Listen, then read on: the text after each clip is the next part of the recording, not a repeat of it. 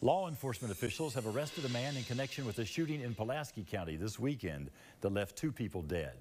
Officers say the 2 victims are the man's father and uncle. The Pulaski County Sheriff's Office says deputies and detectives responded to a report of gunshot victims around 6 p.m. on Saturday.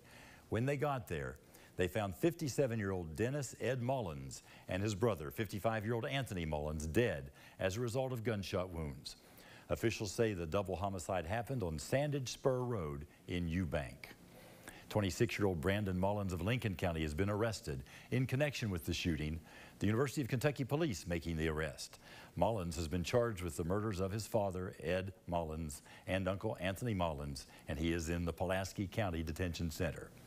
Sheriff Bobby Jones says there's no further danger to the public.